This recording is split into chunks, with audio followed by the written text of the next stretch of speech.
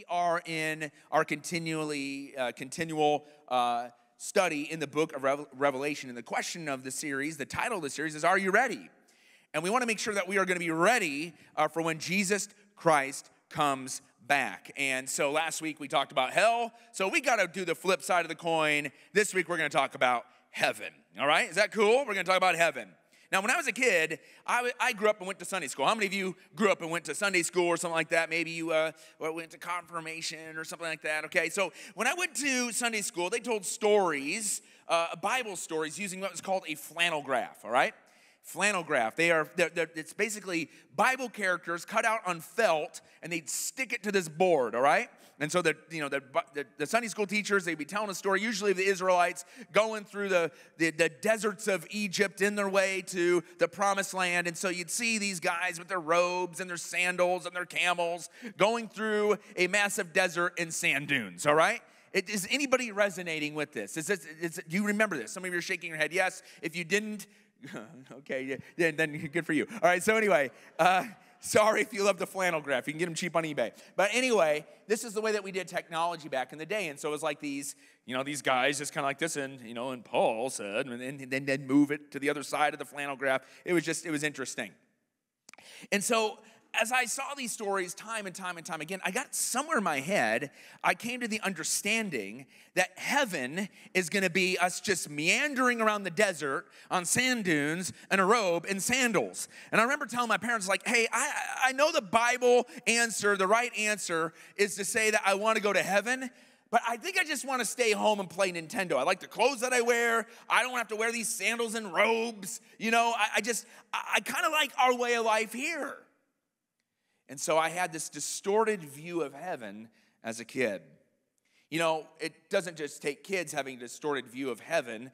For many, we have bought into the depiction of heaven where when you die, you sit on clouds and you play harps while an opera is like, woo, and you're playing the little harp and like, oh yes, we're playing music for Jesus, right? Like on your little cloud. How many of you have seen that depiction or you believe that depiction, okay?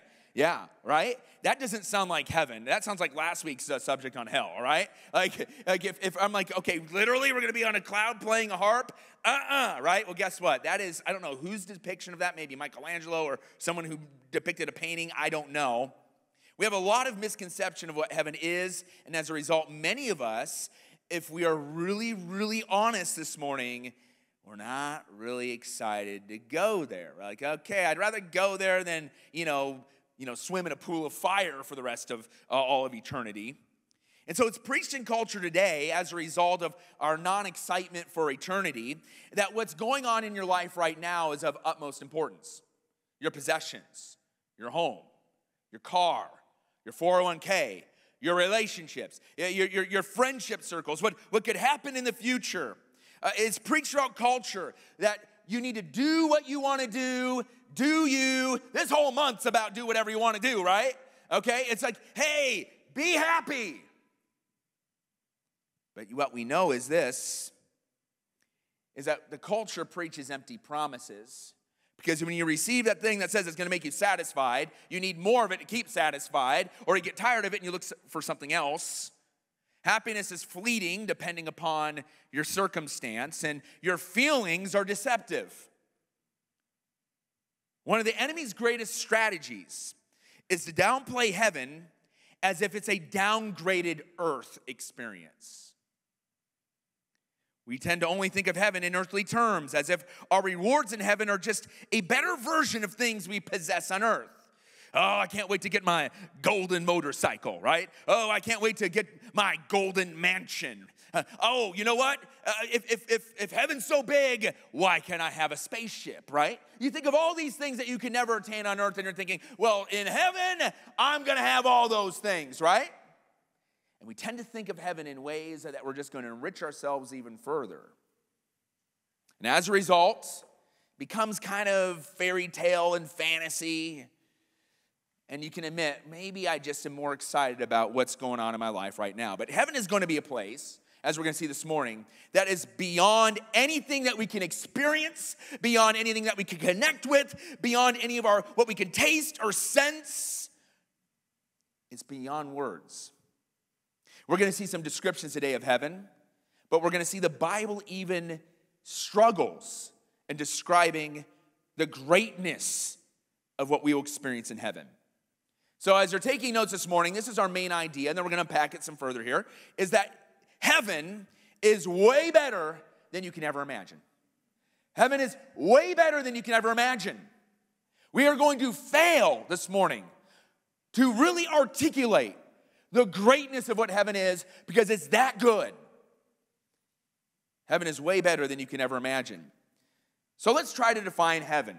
Wayne Grudem, the great theologian, he says this: heaven is a real place where God most fully makes his presence known. Let me say that again. Wayne Grudem says, heaven is a real place where God most fully makes his presence known. So as a result, we are to be heavenly minded over our earthly pursuits.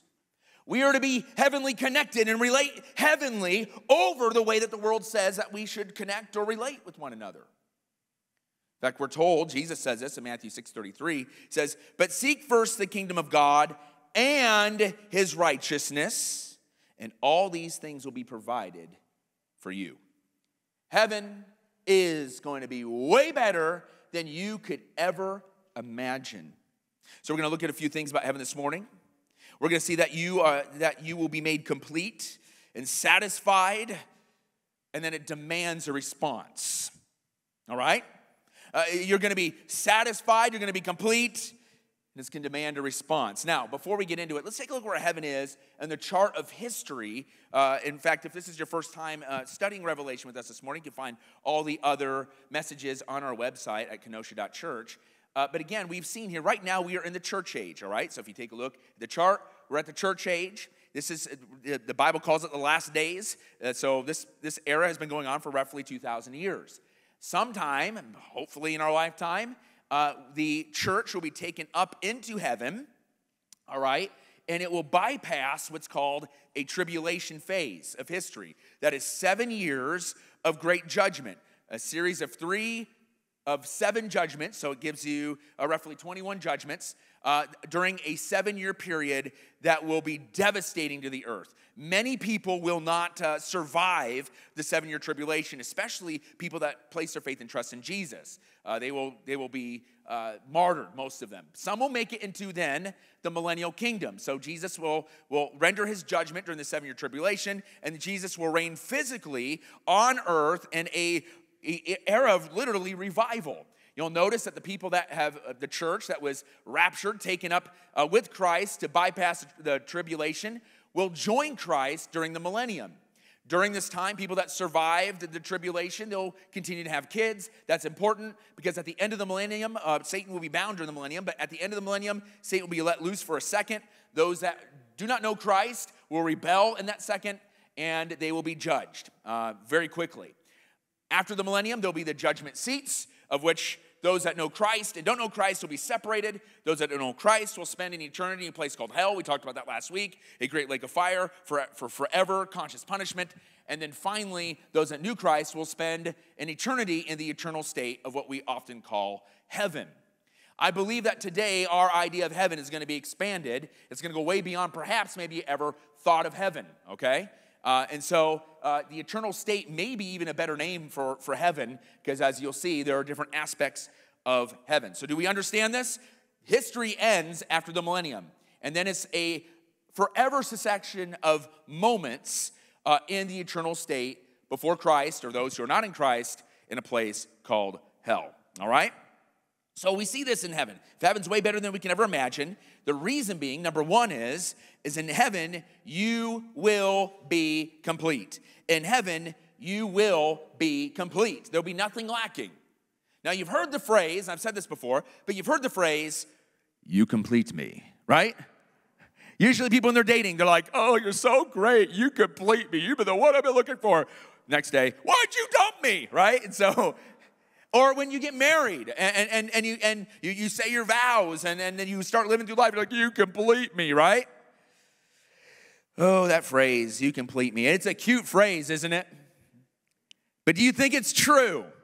I want to know out here, do you think that phrase, you complete me, is true? No? Does anybody say yes? Anybody brave enough to say yes? No, you're right. No, it's a bogus phrase that is kind of hallmarky, right? The reason why it's not true is because people are broken. They're busted. And broken people can't make another broke person whole. They can help maybe in the healing process of pointing them to the one who can make them whole, and that's Christ. But broke people can't make another broke person whole, and we're all broken people. So that phrase, you complete me, it's false. Cute in the moment, but it will never come out to be true. And so if you believe another person completes you, it's a surefire way of a broken codependency. Only Jesus can mend a broken heart. And by the way, I say this to every couple I do premarital counseling. I say this to every person I counsel. You will love better when you love Jesus first and when you love Jesus most. Amen? Now, we can be tempted to think if we have certain possessions, maybe our 401k is rock solid, and some of you are like, oh, I hope it is, right? If you finally get that house, you're like, okay, housing prices, right? If I finally get that house, that car, man, everything I'm talking about right now is like just so inflated, right? Anyway, and then the picket fence, you're like, if I could just have that picket fence in front of my house, then I'll be satisfied. Or maybe it's that friendship group. I want you to go back to the midst of time right now. Can we do that? The midst of time to middle school, all right? To high school. And you're like, if only I can be in that friendship group. You know what I'm talking about? Those people that you just wanted to be a part of, the people that you dressed up like. You knew who was in charge. There was always usually a king or queen. For me, in middle school, I wanted to be part of a certain group. But they wouldn't let me in, right? I'd be the last one to be called to hang. I'd be the first one to be ridiculed. And I'm not saying this like, oh, woe is me, whatever. That's all our middle school experience, right? But then God gave me an aha moment in 8th grade. So I'm going to give you some 8th grade wisdom here, right? It was, why am I trying to impress these people? They make me miserable, right? And I realized in the moment, I was a follower of Christ, a young follower of Christ, I realized we are not in existence to please people. We exist to please God, right? And you know what? I said this is a middle school parable, right? This isn't a parable, it's a true story, right? I think sometimes as adults we forget that. We think that somehow that we need to fit in with certain people, and that's the sum total of our experience and will bring satisfaction. But in reality, it's about, are we going to be people that please God? And so for some of you, back in the day, it was like, I ain't calling them. Why? Because I do all the calling. They never reach out to me. I ain't hanging out with them anymore. Why? Because I'm the one that always makes it happen. And the aha moment in 8th grade for me was this. Why am I keeping track? Why don't I just be the social butterfly? Right? Some of you think like, oh, Andy, you've always been crazy. I actually was more introverted before 8th grade. And then 8th grade, I had an aha moment. I realized, why don't I just make it happen? And when you become a social butterfly, right, you begin to not think of the different groups that the people are a part of. You just see them as people. And there's something that you can apply here when you become a follower of Christ. You see, the thing is, if you're a follower of Christ, you're called an ambassador of Christ. And you know what an ambassador does? The ambassador doesn't think of, oh, what people group is this part of, or or what's this person all aligned with? No, you represent Jesus Christ to everyone. For many of us, we need to find that freedom of who you are when you relate to people. You're an ambassador of Jesus instead of a beggar trying to get into a certain group.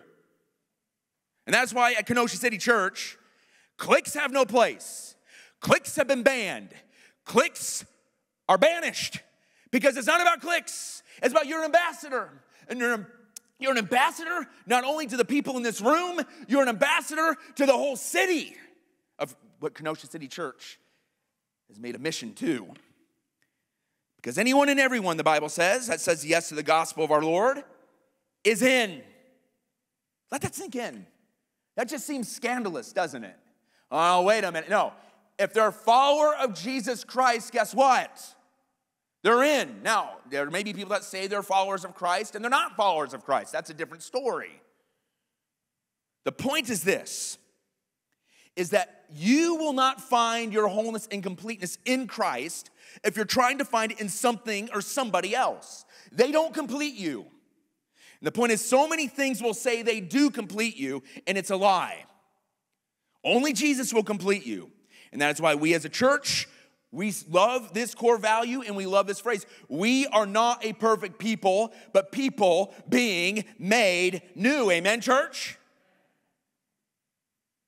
And in heaven, that promise will come to fullness. You will be made complete.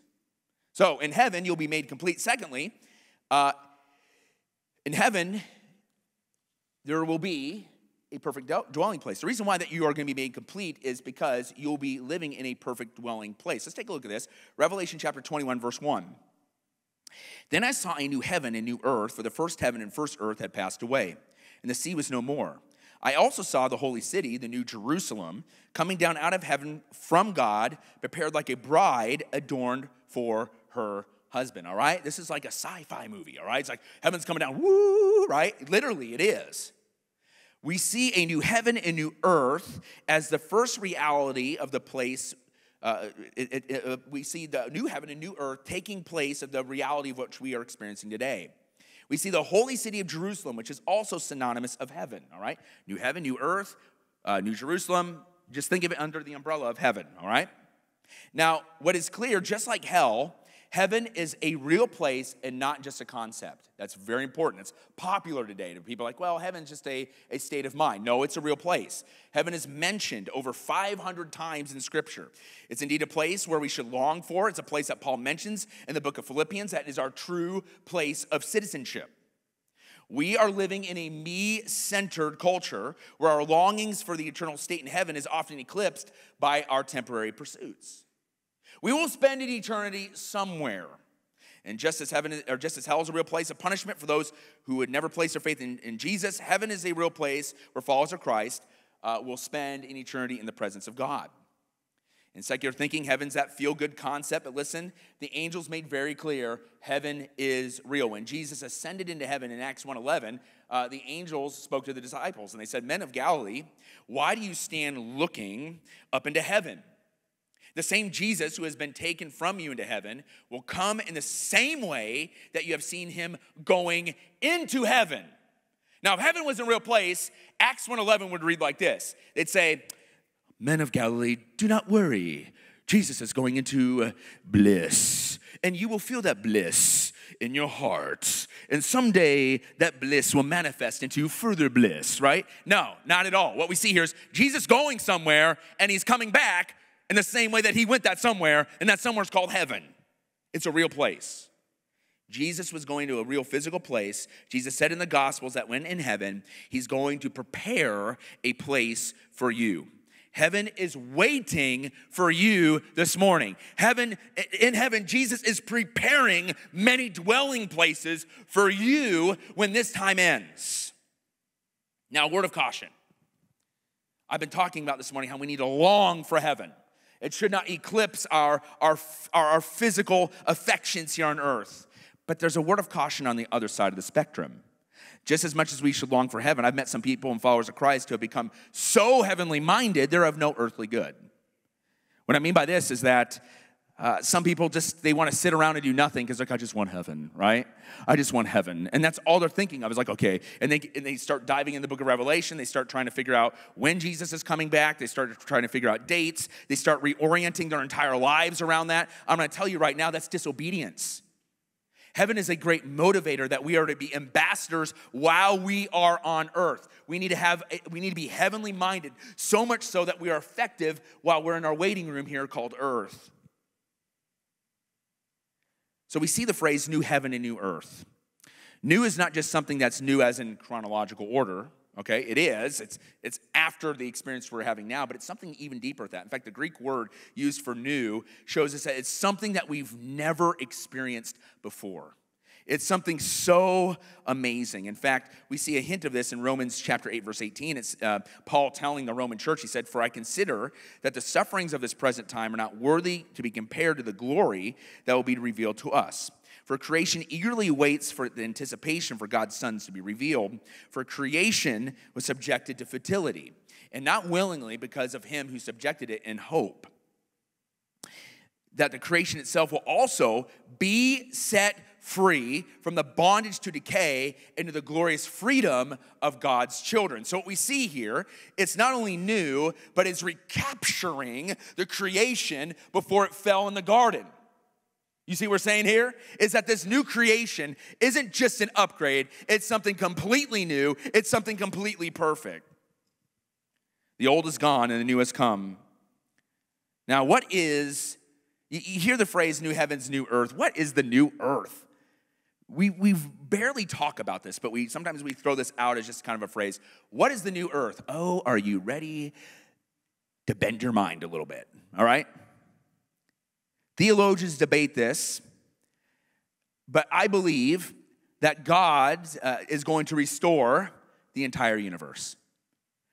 The concept of heaven, new heavens, new earth, what we'll see today, is that God is going to restore the entire universe. It won't be the exact same earth. We were told later on that the oceans will be absent. It'll be different if there is bodies of water, because our bodies won't need water because they're glorified bodies that can't die. So whatever the new creation will look like, words can't describe it, but there will be a new earth. And we see here a new Jerusalem. This is not heaven itself, but the capital city of heaven that will come down and hover. And it'll be the dwelling place and throne of God. We'll talk more about the new Jerusalem in just a moment, but I just want to talk about this whole concept of this new universe. John MacArthur speaks of the new Jerusalem this way. All of heaven is currently contained in the new Jerusalem. Okay, so New Jerusalem, later on in chapter 21, they talk about the dimensions of the New Jerusalem. It's basically this giant cube that comes down over the renewed universe, all right? And right now, when someone dies, they go to be in the New Jerusalem, all right? That's heaven. But heaven, as we know it, will come down to hover. It'll continue to be the place of the throne of God. It'll be the place of where we dwell, but it will dwell over the new created of the new creation of the universe and earth. And so we see here all of heaven is currently contained in the New Jerusalem, John MacArthur says. It's separate from our present universe, which is tainted by sin. Believers who go to the heavenly Jerusalem right now, where Jesus has gone before them to prepare a place for them. But when God creates the new heaven and new earth, the new Jerusalem will descend in the midst of the holy new universe and serve as the dwelling place of the redeemed for all eternity before the throne of God. All right, is our idea of heaven kind of just getting broke here and expanded here? It's wild, isn't it? Heaven is the new universe. But our dwelling place will be in this cube-like fashion of the new Jerusalem before the throne of God. You know, there was a song in the 90s that said that we have a big, big yard where we can play football. Remember that? Anybody remember that in the church world? Right? It's true. It's going to be huge. It's a perfect dwelling place. One where the throne of God is. That's the New Jerusalem over the new universe. Now, we will see that it's a perfect dwelling place. Secondly, there'll be a perfect king. Revelation 21:3. Then I heard a loud voice from the throne. Look, God's dwelling is with humanity, and he will live with them. They will be his peoples, and God himself will be with them, and their God. Now, often when we think of heaven, we think of all the stuff and experiences that we can do in heaven, right? Sometimes at the expense of the main event of heaven. The main event isn't that you can be Elon Musk and get a golden spaceship and go to the new universe and go to Mars. I think that's going to be stinking cool, by the way. That's in the realm of possibilities. Oh, yeah, I went there. But here's the deal. Like, we can get so like, oh, I can't wait to do this. I can't wait to see my grandpa again. I can't wait to go visit all the planets in the solar system. It's like, wrong. Yeah, that's kind of cool. But guess what? There's someone sitting on the throne, and that's the main event. We miss the point if we miss Jesus. One time, I've told you, Allison, she likes the beach. I like climbing a mountain.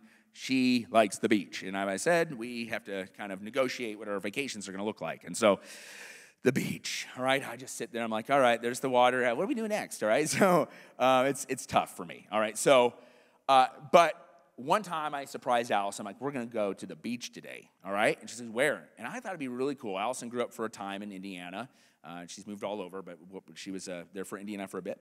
And so I thought, you know what? How cool would it be for me to go take her to Lake Michigan Beach on the southern end of Lake Michigan, Indiana? You barely think of that Indiana actually has Lake Michigan. How cool is that? So I'm like, all right, just looked at the maps, like that beach looks good. We drove down to the beach, and as we were driving to the beach, I saw a sign say, "Welcome to Gary, Indiana." All right, now here's the deal. Nothing against Gary, Indiana, for those watching from Gary, Indiana. It's a lovely place, I'm sure, but here's the deal. Thought, that's interesting. I didn't know this is Gary, all right? And I was like, "You're taking me to Gary?" I'm like, "Apparently." And so then we got to the beach. Now, if you know anything about Gary, Indiana, it's a very industrial city, right? And during this time, during the recession, a lot of the industry wasn't operational. So these rusted out factories. Well, we went to the beach. On our right and our left were these rusted out factories. There are even signs saying, "Don't go beyond this point. You could cut your foot," right? And so I was like, "Well, Allison, here's the beach." And she said, "Andy, thanks." Oh, boy. And she goes, "Andy, let's not come back to this beach, all right? You know, when we're in heaven, you're free to move about the cabin. You can go all over the new heaven and new earth." Some of you are like, "I can't wait. I wanted to take that Caribbean cruise. I'm finally going to be able to do it in heaven," all right? Some of you are already canceling your vacation plans. Like, "Hey, we're going to have a better one when we get to heaven, so why spend the money here when it's free in heaven?" But here's the deal. If all you're enamored about is your stuff and experiences and places you can go at the expense of the throne, I got news for you. It's worse than a beach in Gary, Indiana next to a rusted out factory. Jesus is the main event, period. And the beautiful thing is this. You can begin to experience the beauty of what it's like to worship before the throne of God. It's called our praise time. It's called when we get lost in the Word of God. Now, when you're in praise, sometimes you're distracted and you're like, "I didn't really do it for me." Well, it's not that God was off that morning and it was his fault. If we're not connecting with God in our prayer, the Word, or praise time, listen, it's not on God if that's on us, right? And it may be there's other things that God wants us to focus on. I'm not saying that you have to look a certain way every time that you praise. But what I want to point you and bring you back to is this. If you ever had a moment in praise, for followers of Christ, if you ever had a moment in praise where you just got lost in praise, you began to realize the manifest presence of God. You began to realize the worth of who God is. You realize how much he loves you and how much he cares for you and how much he's carrying your burdens. Oh, remember that moment. Because that is just but a glimpse of what all of heaven's going to be like when you're before the throne of God. I'm going to tell you right now, when you experience just one moment before the throne of God in heaven, you're like, "Why would I want to be anywhere else?" And you can experience that moment now. As ambassadors of Christ, I want you to know this right now. Yes, we long to be before the throne of God. How could we not? But as ambassadors, we need to bring heaven down. In part, right now, rob hell, populate heaven, and experience the goodness of God in a broken world. Amen, church? You have bold access now. Now, in heaven, there will be a lot of people. Bible says every tribe, tongue, and nation. How cool is that, right? But some of you are like, maybe you went to Disney World or Six Flags, and like, "I hate crowds." Right? Can't stand them. How many people are there going to be in heaven? Like, what's the dimensions of this cube? Oh, there's going to be, it's every believer of all time that's ever placed their faith in Christ, right? Okay, so how many? I don't know, at least millions and millions, maybe billions. I don't know. I don't know. There's going to be a lot. And you're like, "Oh my goodness, seriously? This is, maybe I will go travel to Mars, okay? Like, I don't want to be around people. Being in the presence of God, around his throne, isn't about going to a crowded event. There may be millions of people before his throne, but it's not going to be, maybe, just maybe today, I can get Jesus' autograph. Maybe today I can get a selfie with Jesus, right? It's not going to be like that. Jesus isn't going to be riding in the Pope Mobile where you're like, "Okay, oh, Jesus gave me a blessing today. Hey, thanks, Jesus. Maybe I'll see you in, we're in eternity, so maybe in eternity, right? I don't know." It's not going to be like that. No matter how many people are around the throne of Jesus, Jesus is he's all-knowing, he's all-powerful, he's omnipresent. He will be able to give you and connect with you attention, even though he's doing it simultaneously with everybody in heaven. Does that make sense? I mean, it's happening right now. When we pray, and sometimes here in church, I'm like, hey, everybody lift up a prayer right now, and everybody's praying. Have you ever thought, man, how does God do it? Sitting on his throne and all these voices. Sometimes we have you all pray out loud at once, and some of you are like, I just can't stand that. Why? It's like, I can't think. But guess who can do it? The Lord God Almighty on his throne. When millions and millions of people are praying at one time, we're not confusing God. He's giving you the personal connection. The Bible says that you can boldly approach the throne of God. Well, how are you going to do it if there's a crowd? God's able to do it. He's able to take care of that. And in heaven, it'll be no different than what you see in part here on earth. You will be before the throne of God with millions upon millions of people, and yet you'll have that personal connection with God. It's amazing. You have bold access to God now, and you're going to have even better access in heaven. In heaven, you'll be complete, a perfect dwelling place, a perfect king, but we'll also see here a perfect body. Revelation chapter 21, verse 4. He'll wipe away every tear from their eyes. Death will be no more. Grief and crying and pain will be no more because the previous things have passed. Then the one seated on the throne, Jesus said, look, I am making everything new. He also said, write this because these words are faithful and true. Then he said to me, it is done. I am the Alpha and the Omega, the beginning and the end, and I will freely give to the thirsty from the spring of the water of life. Our experience in heaven is going to be so radically different than what we experience here on earth. And notice the difference. He will wipe away every tear. Now, it's not going to be you're going to enter in heaven like, oh, I'm hurt. I got this burden. No, not at all. If there's tears in heaven, it's going to be tears of joy, realizing what you're walking into. You realize that the burdens of regret, you realize that the burdens of discontent, you realize that the pains and the sorrows and the letdowns, the things that weigh your heart down, they're gone. Now, I want you to know right now, if you're in Christ, positionally before Christ, those things are gone. They're gone. When you place your faith and trust in Jesus, your sins, those things that you regret in your past, they are thrown at the bottom of the ocean floor, never to be drudged back up. But I'm going to tell you, the human experience, though, still remembers it. The human experience still holds the scars and the burdens of life. And you ask God, God, I know that these don't represent me, but I still feel them. Are you with me? Like, why do I feel this? Well, in heaven, not only are you positionally forgiven, you will begin to feel in a glorified body. No longer do these things weigh you down, or will they ever weigh you down ever again. Church, that demands a hallelujah, don't you think? When you place your faith and trust in Jesus, you are made new. You're made new. And death is gone. We've all been to a funeral, haven't we? I've been to some funerals where like one of my grandparents, they lived a really long time, all right? He broke the family record, okay? But you know what? Even at my grandpa Harold McGowan's funeral, almost made 94, which for McGowan's, that's a record, I guess. All right? But it was still sad. Even though he knew Jesus, we still shed tears. Because every funeral, whether it's sudden or tragic in the sense that they had a lot more life to live, or whether they lived to be 110 years old, every person in a funeral, it's a great equalizer, say, it shouldn't be this way. Why does it have to be this way? I mean, if it was supposed to be this way, be like, well, yeah, that happens.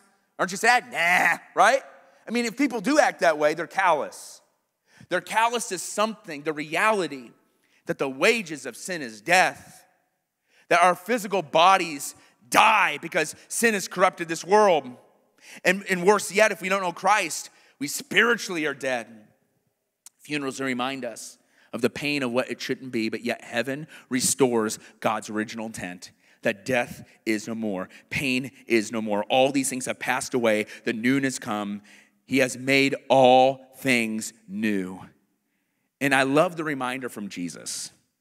I will freely give to the thirsty the spring of the water of life. That means that anybody and everybody who places their faith and trust in Jesus will be made new. It reminds me of John 3:16, where Jesus was telling Nicodemus in the dead of the night, when Nicodemus was like, how can one be saved? And Jesus said, for God so loved the world that he gave his one and only son, that whosoever, everybody say whosoever with me, whosoever believes in him shall not perish, but have everlasting life. Anybody, everybody who places their faith and trust in Jesus is not only going to be forgiven, but they're going to be restored in heaven. Revelation 21 verse 6, Jesus is listed as the Alpha and the Omega, which means he's timeless, which means we can trust his promises. There's never been a time where God has not existed. Think about that for a second. I mean, we're blowing our minds away with heaven this morning, but God has never not existed. He's always been, he's always will be. Which means God's bigger than your life. He's bigger than your circumstances. He's bigger than the sum total of all of time. He hovers over time. In fact, heaven doesn't have time. Time is the measurement of decay. Heaven is a succession of endless moments. And yet, the Alpha and the Omega, he is bigger than the sum total of what's going on in our life. And he's going to give you a perfect body. He's going to take these things that you think are hopeless, and he's going to make them new. In heaven, you'll experience, another thing I want to bring up is a perfect community. Revelation 21, verse 7. The one who conquers will inherit these things, and I'll be his God, and they will be my son. In heaven, we'll have a perfect community, and there will be no sin. And as there's no sin, there will be a perfect harmony amongst the citizens of heaven.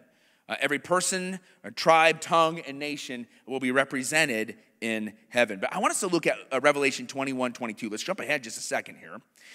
Revelation 21, 22, it says, I did not see a temple in it, because the Lord God, the Almighty, and the Lamb are its temple. The city does not need the sun or the moon to shine on it, because the glory of God illuminates it, and its lamp is the Lamb. The nations will walk by its light, and the kings of the earth will bring the glory into it. Its gates will never close by day, because it will never be night there, and they will bring glory and honor of the nations into it. Nothing unclean will ever enter it, nor anyone who does what is detestable or false, but only those who are written in the Lamb's book of life. So we see here, the reason why there's perfect community is that sin is not in heaven, all right? And anyone who didn't place their faith and trust in Jesus, that their name is not written in the Lamb's book of life, they will be separated in a place called hell. So every tribe, tongue, nation will be represented in heaven for those who place their faith in Jesus. This is why Christianity is not just an American religion. It didn't even originate here. It originated in Israel, right? It's not even a religion of the West. It's global, and that's why it's important that we need to be globally minded with the gospel. It's why in a week's time we're going to be sending out a team to South Africa to go to, by the way, the biggest event they've done in Johannesburg with this organization to reach people all throughout South Africa. The reason why missions is important is because the gospel is global, and without the gospel, we have no hope.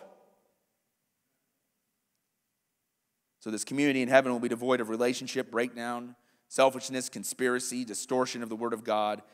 God makes this very explicit why. In Revelation 21:8, he says, but the cowards, the faithless, the detestable, the murderers, the sexual immoral, the sorcerers, the idolaters, and all liars, their share will be the lake that burns with fire and sulfur, which is the second death. Now, this doesn't mean that those who have committed these sins are going to be like, oh no, I'm going to hell, right? What it says is this, is that those who live a lifestyle like this, it really points to, if they say they know Christ, that maybe perhaps they don't know Christ. That's why today we have a very dangerous thinking that people think they can be followers of Christ, but live whatever lifestyle they want to live, all right? So it's just simply not true.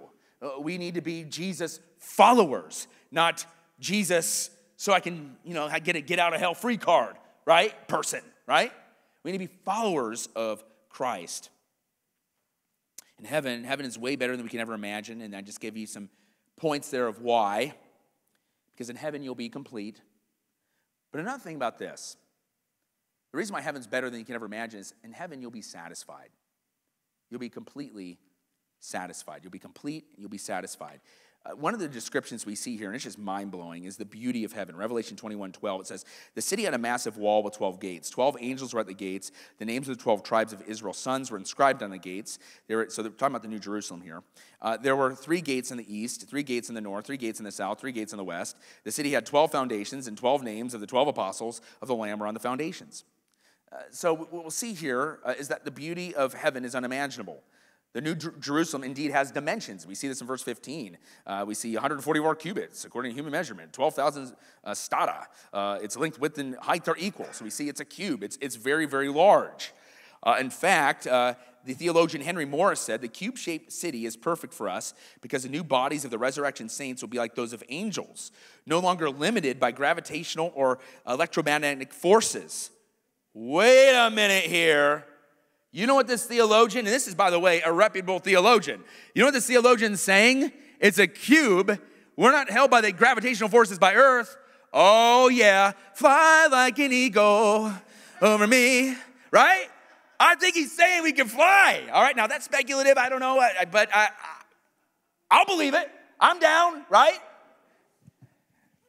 Hey, see me in my mansion. Where's that? It's up. Fly right there. It's going to be amazing. 21 verse 19, the foundations of the city wall were adorned with every kind of jewel. The first foundation is jasper, the second sapphire, the third chalcedony, the fourth emerald, the fourth sardonyx, all these things, we have in our house. Not really. All right, the carnelian, seventh, okay, you get the point. I don't even know these stones, all right? And so they're expensive. The 12 gates, verse 21, are the 12 pearls, and such the individual gate was made of a single pearl. And the main street of the city was pure gold. There it is. You think that was like fantasy? It's like, oh, the streets of heaven are gold. Like, there it is. The most expensive thing that we love in this world is but pavement in heaven. And with this beauty, it reminds us, man, they're just struggling to, remember, John's seeing a vision of heaven. He's really, really, really struggling the beauty of what heaven is going to look like. It's going to be beautiful. But with the beauty of heaven and knowing that we get to be in front of the throne of God, it reminds us of the urgency we have right now on earth. In Luke chapter 16:19, Jesus tells a story of a rich man and a poor guy named Lazarus. Now, this was just a story, but he wanted to demonstrate the urgency that we have with the reality of heaven and hell. Luke 16:19, there was a rich man who would dress in purple and fine linen, fasting lavishly every day. But the poor man named Lazarus, covered with sores, was lying at his gate. He longed to be filled with what fell from the rich man's table, but instead the dogs would come and lick his sores. One day the poor man died and was carried away by the angels to Abraham's side, and the rich man also died and was buried. What's interesting from this story, a lot of times people focus on the disparity between the rich man and the poor man named Lazarus, but I think they're missing the point when they look at the disparity of him being rich and him being poor. I think what's really important here is no matter who you are, death is the great equalizer. It is appointed once for a person to die, and then they stand before the Lord for judgment. So death is a great equalizer. It doesn't care about how much you have, what your name is, what your last name is, what your prominence is in a city, or who knows your name. Death is the great equalizer no matter what. And death is certain this side of heaven. Death is constant. In fact, studies have shown constantly the death rate in this room is 1 out of 1, unless Jesus comes back. The only exception, again, if Jesus comes back, but we will all face God no matter if he comes back in our lifetime or we die and go before him. Death came to the poor man Lazarus and the rich man alike. And we notice that the rich man went to a place called hell, and we see the poor man went to Abraham's side, which is synonymous with heaven. When you see Abraham's side, people in the Old Testament culture, they believe that when he died, the best place to be would be right next to Abraham, all right? So Abraham's side was another name for heaven, and Jesus is using that terminology because the Jewish people would understand it. So the rich man, he placed too high of a value on secondary things in this life. He missed the most important thing, and that is a relationship with Jesus. The poor man, he didn't miss that. We live in a society where the secondary has become the primary. We want it now with little cost. We want weddings, but no marriage and no commitment. We want a job, but with all the vacation days and no responsibility. We want the house without the payments. We want a culture that wants accolades with life without struggle. We want success without the sacrifice. We want it all without it all. And here's the deal. If you don't believe now on earth, you will believe in eternity. But if you wait to believe until eternity, as we'll see in this parable, it's too late. Verse 23 of this parable, and being in the torment in Hades, the rich man, he looked up and he saw Abraham a long way off with Lazarus at his side. He said, Father Abraham, he called out, have mercy on me and send me Lazarus to dip the tip of his finger in water and cool my tongue because I'm in agony in this flame. Son, Abraham said, remember that during your life you received good things, just as Lazarus received bad things. But now he's comforted here while you're in agony. Besides all this, a great chasm has been fixed between us and you, so that those who want to pass over from here to you cannot, and neither can those from there cross over to us. The rich man responded, Father, he said, then I beg you, send to him to my father's house, because I have 5 brothers. Warn them, so that they will not also come to this place of judgment. It's the reason why at every funeral I said, and I will say, if such and such could be back here today, I'm confident that they would say, you need to know Jesus. This parable serves as a warning for us today who are still alive. There is still time to be an ambassador, and if you don't know Christ, there's still time to receive Jesus Christ as Savior. It's time for us to wake up. And when we're awake, you realize there's still time, and there's still hope, and hope to be given away. Because without Jesus, there is no hope. And when you stand before Jesus and you haven't made him Savior, there's a great chasm you can never cross. But you want to know something that should burn hotter than the flames of hell this morning? The gospel should burn hotter in our hearts this morning as followers of Christ. The gospel should be not just contained and hidden. It should explode out. When hope is unleashed through you, the greatest miracle of the living, life-giving message of Jesus is unleashed. The message of Jesus brings life and forgiveness. The message cannot and should not stay inside. The forward motion of Jesus, it changes you to be more like you. It's changing the people of God in this place, but it needs to be given out to those who don't know Jesus. So what will you do? Heaven's a great motivator to be a great ambassador while we wait for heaven. Heaven is a great motivator for us to realize if you don't know Jesus, today, the Bible says, today is the day of your salvation. So I have some questions for us this morning. The first thing is this. You can't talk about heaven without giving an invitation for those to receive Jesus in heaven, right? If you don't know Jesus, you either know that you've never placed your faith and trust in him, or you're uncertain. Let's just put it this way. If you were to stand before the Lord God Almighty, and he said, why should I let you in? And you're like, I don't know. Or you're like, I don't know if I have that confidence. You can have the confidence today. You can know that you're a child of God and been forgiven today. In fact, I'm going to give you that opportunity right now. If you want to know Jesus Christ, you want to receive him in your life, you want him to forgive you of all your sins, past, present, future. If you want to be a citizen of heaven, I'm going to give you the opportunity right now, no matter your past, no matter what's going on in your life right now. He's bigger than that. He'll receive you right now. Let's bow our heads, let's close our eyes. Lord Jesus, we need you. I pray for anybody in this room right now that doesn't know you as Savior, that right now they receive you. In fact, as we continue to pray with every head's bowed and eyes closed, just creating a place of privacy here. If today you are uncertain or you know you need to get right with Jesus, you need to receive him into your life.